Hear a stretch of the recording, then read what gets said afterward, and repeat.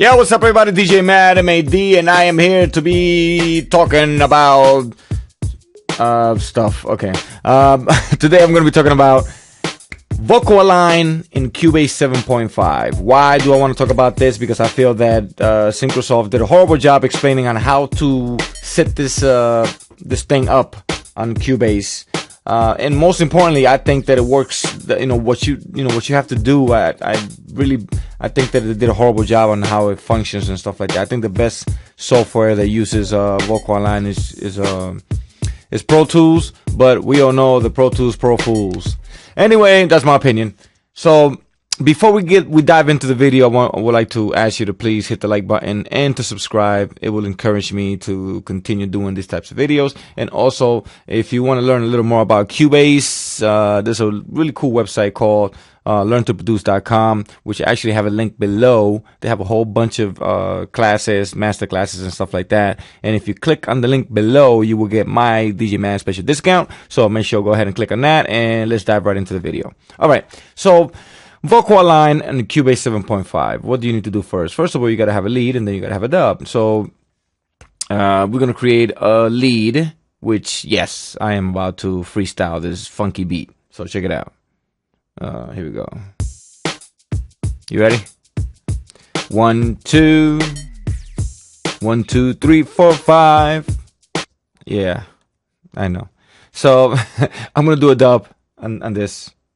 I'm gonna kick it freestyle. You know what I mean? Here you go. You ready? 1, 2, 1, 2, 3, 4, 5. All right. So now I have a lead and I have a dub, and let's hear how it sounds. 1, 2, 1, 2, 3, 4, 5. So you can tell that it's a little bit behind in some parts. I mean, don't expect Vocalign, like, let's say if you have like a audio that's completely off, don't expect Vocalign to actually align it, because it doesn't really work that way. It has to be kind of like very close for it to actually do what it's supposed to do, which I think they should work on that too. Anyway, but who am I? Anyway. So first thing you want to do, you want to select the dub, highlight, double, or whatever you want to call it, and you want to load up Vocalign. So that's what I'm going to do. I'm going to load up Vocalign, and I'm going to turn on sidechain. On the lead, which this is the one that I want the dub to follow, I am going to send the signal to a sidechain that I just turned on Vocalign. I'm going to turn it on and make sure it's on 0. Going back to the dub, I'm going to select Vocalign, and I'm going to click on this button right here, which is called Capture Audio.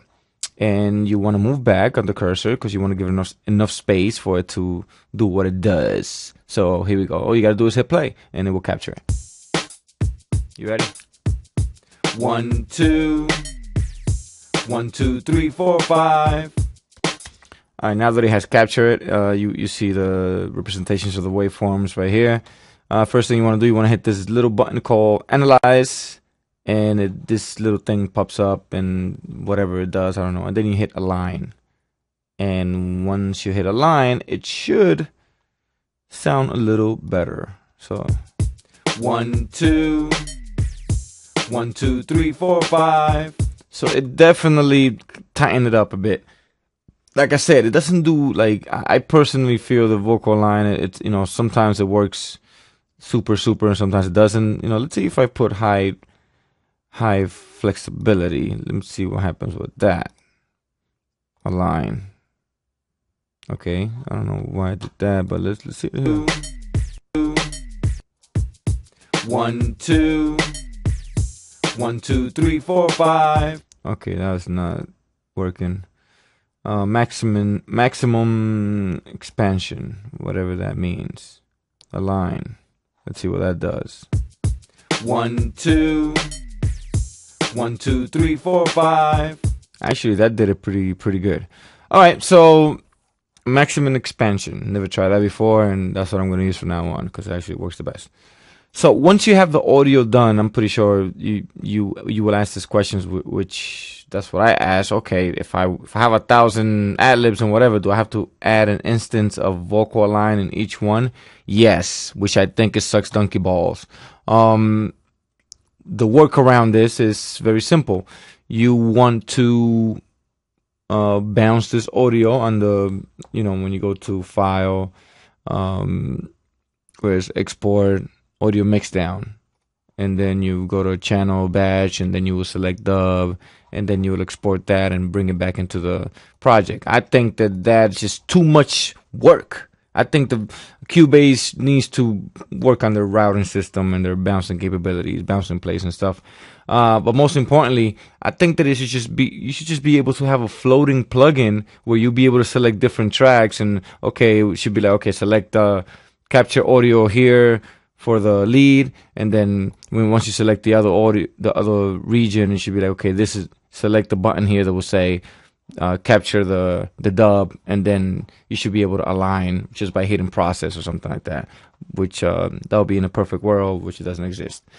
So the way I did it, I find it the fastest way, so I won't have to have a whole bunch of instances of Vocalign, is I went on device VST connections, and I went on output, and I created a mono output. It has to be mono because that's what I'm bouncing. If you create a stereo, it won't show up on receiving into a mono track. So I created a mono. It has no output, and close that. I already created it, so it's cool. And then on the dub, let me close Vocalign. On the dub, I'm gonna go here and see I already have the output called record. So I'm gonna select that, and I'm gonna turn that on, keep it at 0. And I already created a track that I want to record on. So on this one, the input, I'm going to select output record. So now all I got to do is press record and capture the Vocalign process track. So 1 2 1 2 3 4 5. So once I have that, I could delete this one, and now I got the Vocalign track. 1 2 1 2 3 4 5. And that's the best, fastest way that I found to replace the tracks and not to have a whole bunch of instances of Vocalign. So there you have it, ladies and gentlemen. I hope you enjoyed the video. I hope that for those of you who were looking for a way of Vocaligning on Cubase. Oh, and by the way, I think that Synchrosoft is on crack because they think that their plugin is worth all that money. Although yes, I did pay for it because I really needed it. But is it worth $600? No, it's not.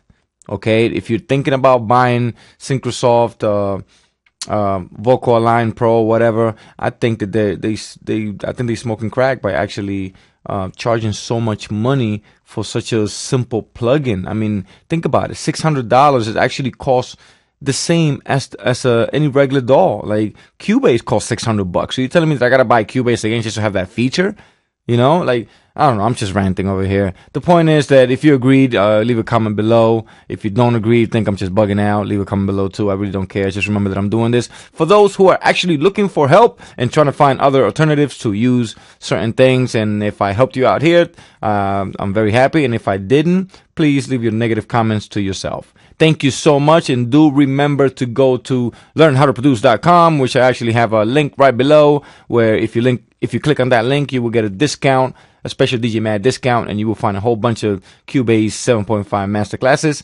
And that's about it. Please hit the like button and subscribe. Like I mentioned before, it will encourage me to do more of these videos.